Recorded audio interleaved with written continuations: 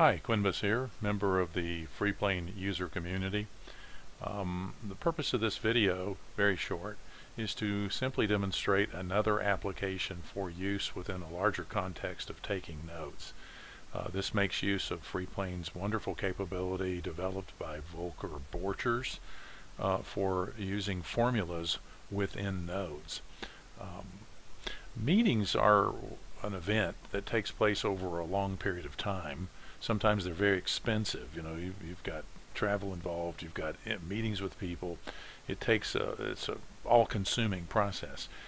So I've already explored in a different video the idea of using Freeplane to create a context for in which the meeting was set. In this information age, we gather and collect massive amounts of information, but most of us struggle with how to make sense of it anytime more than a couple of weeks after the event itself occurred. So that's one of the reasons I love Freeplane, is because it is the premier way that I've found of putting information into a context that makes it retain what it meant. Meetings are especially true because when you're traveling, you are often changing time zones. You meet with different people in formal meetings. You meet with people sometimes in coffee shops. Sometimes you go to dinner with someone and have a discussion. Using a mind map to capture that entire trip gives you a way to understand later what really transpired, and it's amazing how often it will trigger memories that otherwise would have been lost. So I use mind maps to contain all aspects of the meeting, not just the who was there and what we talked about, but images. If there were pictures taken electronically or digital, I put those in the map and reference them. I've talked about that in a different video earlier about how to make use of images within a mind map. I also use them to capture, not surprisingly, capture expenses associated with that meeting, and that's what I want to show you today. Expenses are a necessary part of travel, and most of us are rarely traveling on our own dime, as we would say here in the United States. We're rarely traveling out of money in our own pocket. We ask to be reimbursed for that through some agency. Keeping track of the expenses is a necessary requirement for basic accounting, but also, again, the context in which the expense occurred, it makes perfect sense to me to go ahead and put that in the mind map as well. So what I'm going to show you is just a very simple, there's not rocket science here, a very simple application as to how that is done. You see here I was traveling, this one cell has been, all the others in its other siblings have been hidden. This was one meeting I had last year about this time of year when I went to Chiang Mai, Thailand. What I typically do, as you've seen in the other video, is I have then nodes under which I capture what actually occurred in the meetings themselves, who was there, what we talked about, etc. But I've also incorporated this little piece that will capture what expenses I incurred during the trip. So I now have a context of what day it occurred on, and I also have some basic accounting here that shows me what those numbers were. Makes it very simple later to turn in an expense reimbursement request. What you see here are some very special cells that make use of attributes. I'm showing you these under the calendar and attributes editor within the Freeplane property panel. And I've arbitrarily created these attributes, one called expense in baht. Baht is the currency of Thailand. Expense in terms of dollars, and exchange rate. The expense baht is simply a number. You simply put the number in there, and that's whatever it is whatever it is. The expense dollars, when I click on this and open the little formula, you'll see that I'm taking the expense baht in that node, okay, and dividing it by the exchange rate in that node. It's a very simple calculation that tells me, that makes the conversions to my currency, United States dollars.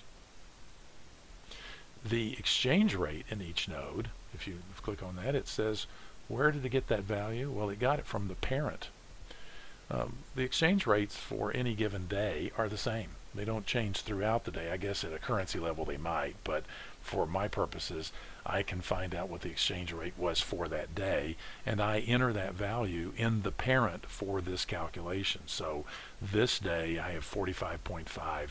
This day, for purposes of my illustration here, I made them all the same, but these, excuse me, typically would be different values representing the currency for that given day.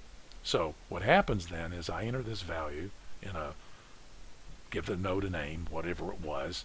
I can explain using details where or what, expand some more information about the expense itself, and then I just simply enter the amount that I was charged and for which I may or may not have a receipt. You could also create another attribute down here that says receipt and put yes or no in there. So you would have additional ways to track information if that would be of value. So I just enter the amount, and automatically the information is calculated in terms of dollars by dividing this value, which got from over here, into this value to give me a expense. Now, you see this rather large number here, 5.6179, etc. There is a capability that is very handy, and it's attribute value formats. So I can come over here and highlight this formula and select a pre-slated value template. And when I do that now, it's converted it basically to a 2-digit decimal with a $ in front of it. So then I can clean these up very easily by assigning a value format. I think this is a capability that did not exist at the time I wrote this. This is one of the many enhancements that Freeplane has benefited from, and I have since now incorporated these. I'll go ahead and change each of them so you can see how they would look. Very much similar to the way you would use templates within, or format masks within Excel spreadsheets. So there you have a very simple thing. You've got expense in terms of baht, and you've got a conversion to dollars. Now for each day, I came over and actually then summed these. I'll give you the formula here. This formula says take the children and sum up their values of expense baht. Right, so what happens is this 450 now is a sum of the 150, the 500, and the 250. And then for expense dollars, do the same thing. Because I've already done the conversion on them, I won't do it again. I'll just sum them up. And then for the exchange rate, as we've already talked about, it's just a value that the children each then use for making their calculations. So now I have a context in which this was a travel day. I remember I was flying in that long haul from the central part of the United States to the other side of the world, and these were the expenses that I reported for that day. So I could have had additional sales for example, something I bought in US currency. I just wouldn't do the calculation. I just put a value in there for expense dollars, and there would be no baht shown. Now, one other thing that makes this handy, under Edit Node Extensions, you'll see here a Attribute Manager. An Attribute Manager allows you to determine which attributes in the map are shown at any given time. I have only selected those that are related to this expense demonstration, but I have many other attributes that are in play on my maps. And you can select which of these you want to turn on and turn off. That works in concert with View, Node Attributes, and you see I have here, I've selected Show Selected Attributes. I could, just with one switch, show everything. I can hide them all, or I can show, and if I hit hide, see, you'll see they all disappear.